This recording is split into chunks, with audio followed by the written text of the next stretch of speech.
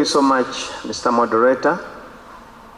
In regards to how can we use Islam to promote peace at individual level,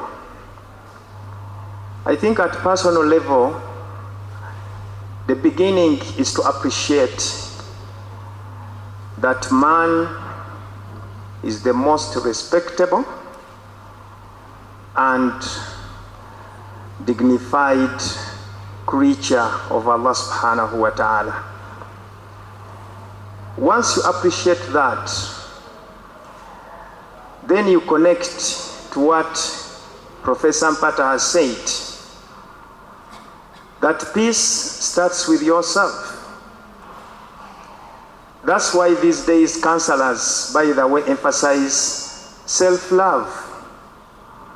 If you do not love yourself, then it is by greater reason that you are going to disrupt peace and love for others. So the fact that Islam laid down the foundation that وَلَقَدْ خَلَقْنَا الْإِنسَانَ فِي أَحْسَنِ تَقْوِيمٍ, we created man in the best mold. The fact that Islam laid down the foundation that وَلَقَدْ كَرَّمْنَا بَنِي آدَمَ, we indeed have respected, dignified a human being. That one alone, it should be an entry point to promote peace. Please love yourself. You are beautiful, you are not ugly. By the way, even if the whole world say that you are not beautiful, tell yourself that I'm beautiful, because the fact is you are. Allah subhanahu wa ta'ala has conferred upon you that natural beauty that no one has the mandate or the right to challenge it. So once you appreciate that, it is the beginning and the foundation of promoting peace. Secondly, Islam had talked about the peace of mind. Allah says, الَّذِينَ آمَنُوا وَتَطْمَئِنُّ قُلُوبُهُمْ بِذِكْرِ اللَّهِ. Those who believe and they take peace with themselves by remembrance of Allah. أَلَا بِذِكْرِ اللَّهِ تَطْمَئِنُّ الْقُلُوبِ. In the remembrance of Allah indeed is where peace lies. So it goes without saying that our spiritual connection to Allah as individuals, it is one way that actually helps us to appreciate peace for ourselves and even peace for others. At family level, the most fundamental principle of family is cooperation. Why did I get married? I got married because I couldn't live an independent life. Cooperation, in my own definition, is what I lack is found in you, and that is promotion of peace. That is why, if at all we go back to our families and we rethink about the way how we treat each other, how the husband treats the wife, how the wife treats the husband, how the parents relate to children, and vice versa. This is actually the foundation for world peace. Because charity begins at home. So if we are talking about building world peace, there is no way we cannot talk about family peace. Otherwise, children who grow in such a violent home, they get out and also become violent to others. And that is why Islam, when it talks about the foundation of family, it says, that is Surah Rum, وَجَعَلْنَا لَكُمْ وَجَعَلَ بَيْنَكُمْ مَوَدَّةً وَرَحْمَةً وَجَعَلَ بَيْنَكُمْ مَوَدَّةً وَرَحْمَةً وَمِنْ آيَاتِهِ أن خلق لكم من أنفسكم أزواجا لتسكنوا إليها. Among the signs of Allah is that He created amongst you mates, the husband and the wife, so that we can get peace. لتسكنوا إليها وجعل بينكم مودة ورحمة, and He put in between you love and mercy. And of course, you can't talk about peace except that we are talking about love, we are talking about mercy. Finally, how does Islam look at a person who violates peace? First of all, we should not allow people to violate peace because we need it. And that's why Quran has laid down those foundations. وَإِن طَائِفَتَانِ مِنَ الْمُؤْمِنِينَ اقْتَتَلُوا فَأَصْلِحُوا بَيْنَهُمَا. Whenever we see misunderstanding, others have an obligation to step in to reconcile, so that we can promote peaceful coexistence, so that there must be reconciliation. And Islam goes ahead and says that فَإِن بَغَتْ إِحْدَاهُمَا عَلَى الْأُخْرَى فَقَاتِلُوا الَّتِي تَبْغِي حَتَّى تَفِيءَ إِلَى أَمْرِ اللَّهِ. Once you see one sect transgressing over the other, violating the peace, then it is our obligation as the community to fight it so that it can go back to normal, and the normal in this case is to go back to peace. And those who promote peace, of course, they are praised. هَلْ جَزَاءُ الْإِحْسَانِ إِلَّا الْإِحْسَانِ. Those who promote peace, we praise them, we hold them in high esteem, and at the end of the day, Allah subhanahu wa ta'ala will reward them with the best. Thank you so much. Thank you so much. Finally, the rectorship, still, it's a similar question. How several times, inner peace, inner peace, inner peace.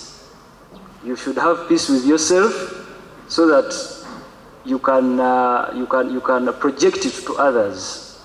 Now, many may wonder how this is achievable. First of all, one might ask themselves, is it possible for me not to have peace with myself? If yes, how can I achieve peace in case I am among those people who don't have peace? How can I know that I don't have peace with myself? And how can I have a balanced mind as an individual to have peace with myself, then to my family, and then we project it to the whole world? This is the last question to the rectorship. Okay. Yes. Okay.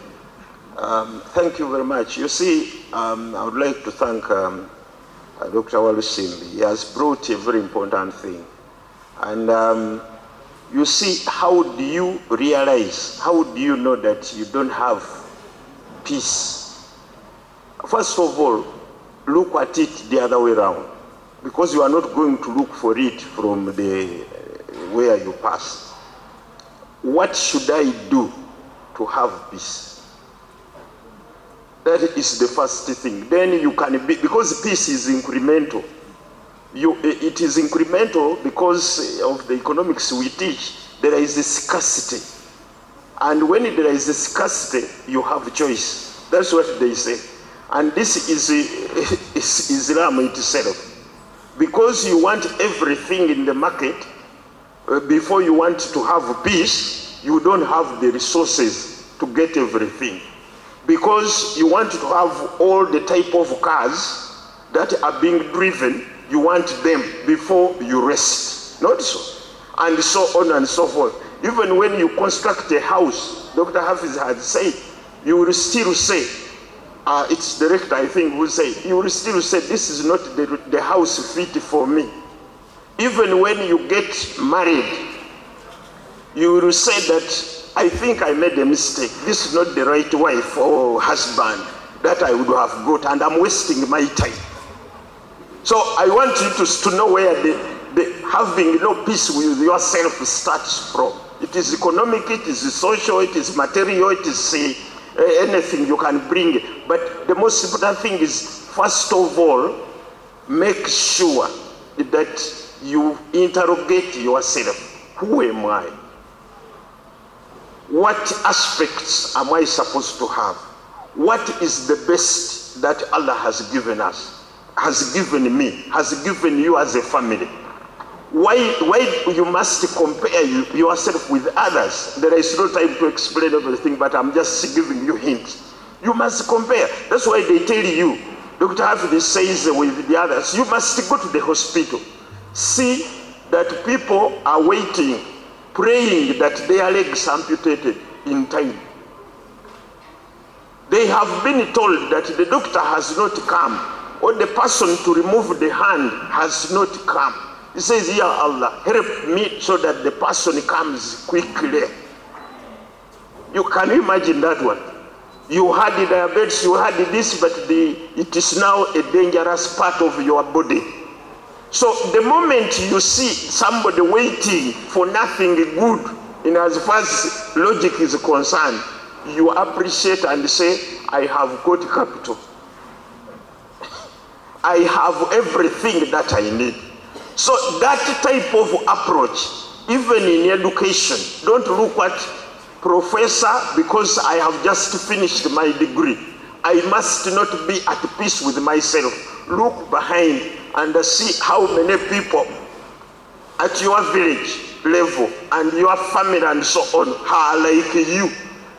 That is how you go. Even children, don't look at the 30 that has been produced by Sheikh Mazrui. Look at those who are looking for one, but they have resorted to stealing from Lago Hospital and paying somebody to go and steal. A child who is completely not yours, 190%. These are the issues. The moment you have all those in the ranks I have mentioned, you are now at peace with yourself.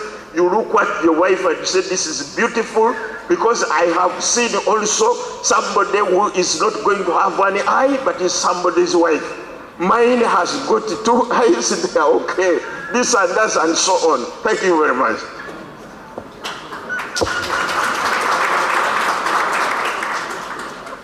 That's why he's a professor.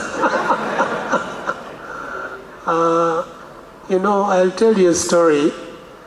Some of you have heard of the Rockefeller Foundation, one of the premier foundations in the USA, which were started by Rockefeller, who was a very rich man. I think he was considered to be the richest man at his time, 1920s, 1930s.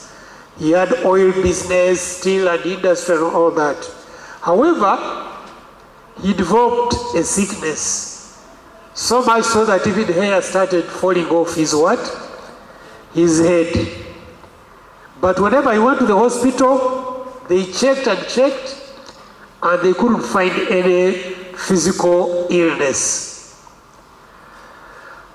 Until there was a doctor who probed and found out that Rockefeller, although he was rich, he would get, but he was the richest man in the world. Basically, he was obsessed about losing the money. He had billions, but he couldn't sleep, thinking that Twaha is going to take his $1. So the doctor told him that I don't think you are suffering from anything except yourself. Basically, he was not at peace with himself. My advice to you, stop worrying about money. In fact, start giving away your money. He said, what? Yes, you have too much. You can't, because if you have $1 billion, how many beds do you need? You still need one bed. You understand? So Rockefeller, at least he was wise enough to listen to the doctor. He stopped worrying about the dollar and started giving away his money and started finding foundations to charity. So it goes back to where Professor was telling us, and in Islam we know that, because I don't know whether it was Sayyidina Ali or it was a hadith, which says that the best thing that a human being can be thankful for is to be content with what they have. Was it Sayyidina Ali or it is a hadith? It was Sayyidina Ali who gave that wisdom. So be satisfied with what you have. But if you want something more, work for it and trust in Allah. It shouldn't become a life and death thing. Why is Jagged driving a V8? I must also have a V8. You are 32, I'm 67.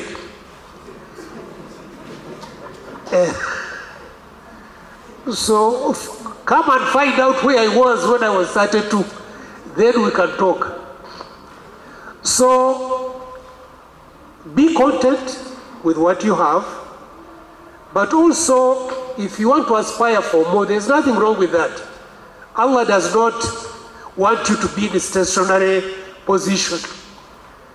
But this idea of being dissatisfied with whatever you have, it means that even when you get the V8, you'll not be satisfied. So it's important for us to find a way of being, as Dr. Walsimbi said, loving yourself. Loving yourself means loving who you are, what you have, where you are. But if you want to aspire for more, work and trust in Allah. That way you are building your psychology. Since we have ladies here and young people, young men, usually when I attend weddings, they are usually giving advice to the ladies, but they never give advice to the men. It's as if the men, they know what being a husband is. So young men, do you know what it means to be a husband? You need to go to your uncles and talk to them. And you ladies who have spent most of your life in boarding schools also, go and find out from your aunties what it means to be a wife, what it means to be a mother. Because as Dr. Walsimbi said, if the family does not have peace, it means your products, your children are not going to have peace, and they become trouble causers all over the community. We must build homes where there is love, where there is understanding, where there is patience, where there is contentment, where there is feeling for each other's pain, where there is sharing of obligations. These days, men and women work, but when you go back home, you want to read the New Vision, and the woman who you came with together, you want him now to start another line of work for you as you are seated in the what? Is that being fair? We said, we are told that the Prophet Muhammad ﷺ used to sew his own clothes. But he had more wives than you and I. It means that sharing, talk about how do we achieve peace by working. The work ethic brings peace. But if somebody is idle, they are not working, they want to depend on others, that's the source of a problem. So some of the answers we are giving you, they're just the tip of the iceberg. The rest, since you are in a university, visit the library and read about and get more knowledge. Don't depend on just us. Assalamu alaikum wa rahmatullahi wa barakatuh. Alaikum assalam wa rahmatullah. And I just wanted to conclude what he has said. Because we are in global, somebody would say, are we talking about family? It is additive.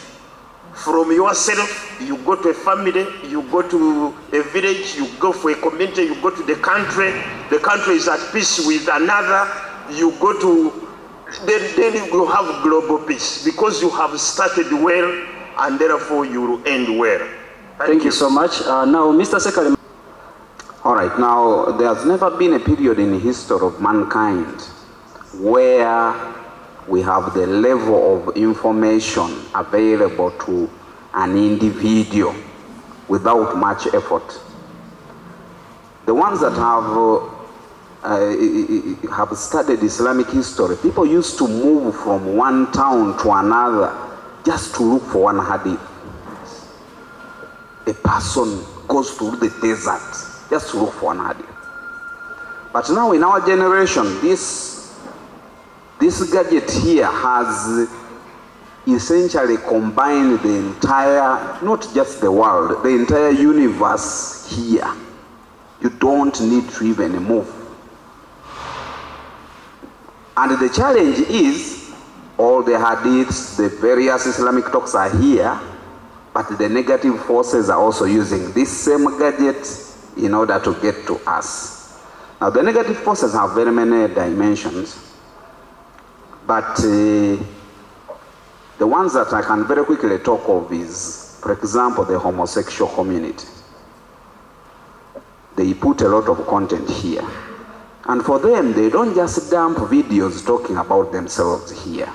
They use very high-end psychologists to advise them on how to crack the human mind. You see, the human mind, Allah designed it like the way these computers of ours are. You can program it if it does not discover that it's being programmed. For example, you can convince a girl to begin admiring fellow girls just progressively. You don't come in one day. Slowly by slowly. One of the things they do, they show you couples that are homosexual. But they also show you that these couples are actually successful. So you who is thinking that a homosexual is some lousy, disorganized person, they show you a CEO of a large company, and they have, she's a woman, and she has a wife. So if you ask yourself things about children now, how do they get children? She shows you that they have adopted some children. They are now their children. So, what new question do you have? Success, the person is successful. Children, she has also children. Okay, they are not hers exactly, but they are children. So by providing this kind of content, they slowly by slowly program you into one of the two. Either you are not going to join, but you are not going to condemn. Because that's one very important level of success. If I can stop Dr. Abdul Hafiz talking negatively about homosexuality, I have covered half the journey. He will not discourage the other one whom I'm cracking to join. Or they crack you totally and you join. Information about funders, the ones who are providing money to fund all these homosexual activities, you don't get it from your home. It is here. So you come here, you go around TikTok, and you'll find a phone number saying, we have our simple club of peer, whatever. Our phone number is here. So that negative content that is currently very readily available, because now with the channels like TikTok, you don't even need to be a friend of Jagenda to access his content, because the other social media models were a bit more restricted. You have to be connected to the individual in order to access their content. But this one, even if you have no account, once you open the first page, they show you videos. So it is causing all this negative influence, and we pray to Allah subhanahu wa ta'ala to protect us, because ultimately, don't think you are very difficult to crack. You have a brain which is just a computer system. Unless you protect yourself with a lot of adhkar and focus on yourself as a Muslim, Allah, they can crack you. They will simply use the way your brain is structured and they will crack you. You just have a computer that can be cracked. Assalamu alaikum. Alaikum assalam wa rahmatullah. Dr. Hafiz, 1 minute, your final message to the audience. Thank you. My final message to the audience is actually to emphasize the significance of peace.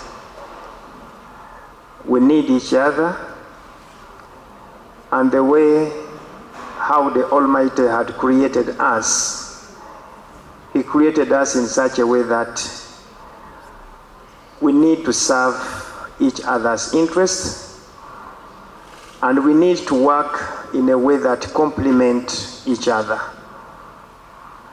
Once we appreciate that as the foundation of our human existence, then, as Professor Mpata said, it is additive.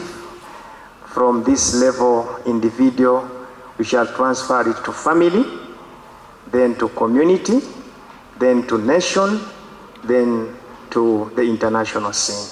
Thank you so much. Thank you so much. The rectorship, 1 minute for your final message. Mine is the audience. First of all, I'm very appreciative that you have appreciated the importance of the convention. And I think it has not been an effort fruitless. I would like to thank Dr. Walisimbi and the rest, and of course I have emphasized that we are very, very appreciative. What is important in this piece is that don't pretend, is my message. We pretend to pray, we pretend to give charity, we pretend to forgive, we pretend to love one another. You pretend to love yourself. Don't pretend. Go back, look at yourself, re-examine yourself, and be responsible. That's what I'm saying. Present, orderly, watchful, enthusiastic, responsible. Present, when they put up this one, you are still young. Be present, because it is optional. You can decide to be anywhere, but I am sure you are not like those who have remained behind. Be present, be orderly, know what you are going to do when. Even if it is something, because Allah did it, He has given us when to play sex, when to fast, when to marry, and so on and so forth. So you are present, you are orderly, and you are watchful of what He has said, and you are enthusiastic. You make self-discovery every time. This is new. This is what I knew. I only knew my own. Now I can be able to recite this one, and then be responsible. Don't say that because my father has money, I will not marry. Because I'm a professor, I don't know to look at people who are one with no degrees. Because this is what it is. Make sure you are responsible. Assalamu alaikum wa rahmatullahi wa barakatuh. Alaikum assalam. I think we have exhausted the subject, so I end by giving you the prayer and greeting of Assalamu alaikum wa rahmatullahi wa barakatuh. May Allah's peace and blessings be upon you.